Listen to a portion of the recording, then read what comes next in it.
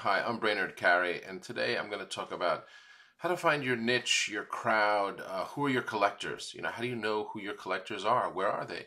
How do you reach them? Right? All of these things.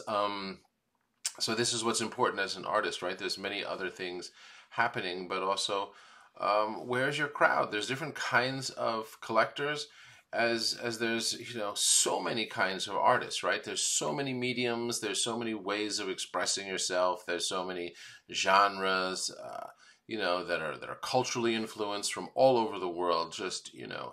An enormous amount of different kinds of art are always being produced, right? From everywhere. So where are all the collectors? Where's your niche? Because art collectors, which I've talked about before here and we bring into Praxis Center on a regular basis, art collectors are all specific in their niche, right? They're collecting perhaps maybe local artists, or they're collecting indigenous artists from the region they're in, or they're collecting something that's along a theme. They're collecting portraits, or they're collecting work that has to do about the climate, something like that, right? They're all along themes.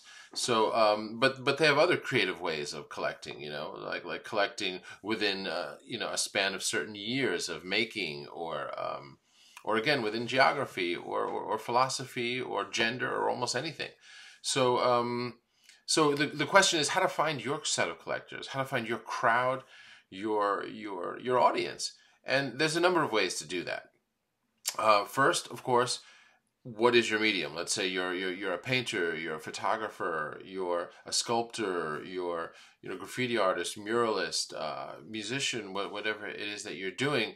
Um, Look for where you've seen that audience before. So, for example, if you're a muralist or a graffiti painter, where have you seen shows of other graffiti painters that also do murals?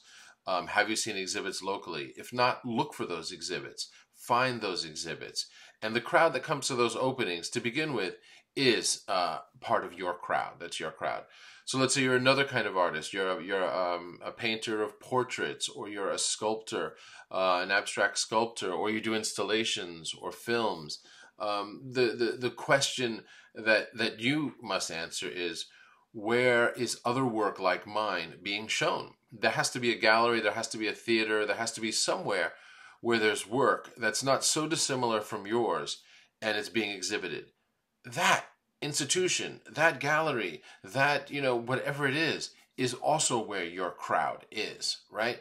Places where work similar to yours has been exhibited, shown, talked about, is a place that would likely be sympathetic to your work, right? Or much closer to your work than, say, a place that was looking at something completely different. You know what I'm saying? We're narrowing your crowd, right? So now we're getting people who are, let's say you're a painter, we're getting people who are interested in paintings, we're getting people who are perhaps by contemporary paintings, by living artists that have to do with a certain theme or medium, just based on other artists that are having gallery shows similar to that are also um, drawing a crowd.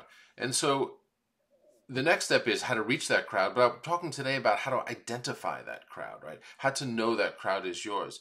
Because then within that crowd, there's also other circles, right? There's people, if it's, let's say, a crowd that likes sculpture, a crowd that likes, abstract sculpture. What kind of abstract sculpture? From what area of the world, or what decade, or is there something else that they're looking for? Is it large scale? Is it small?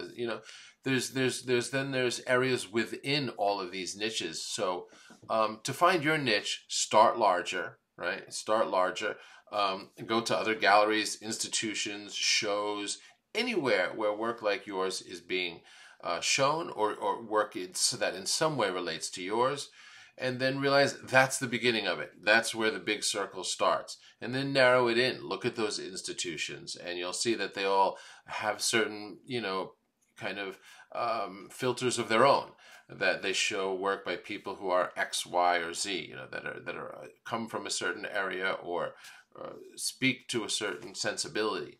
So that's a great way to find your crowd, and get it smaller and smaller until you're really within a niche that is that's clear. And then once you're in that niche, you say, okay, I'm a painter, and I found these places that are interested in portraits, and now I see another gallery that also does commissions of portraits, and I do commissions of portraits. Well, this is your crowd, right?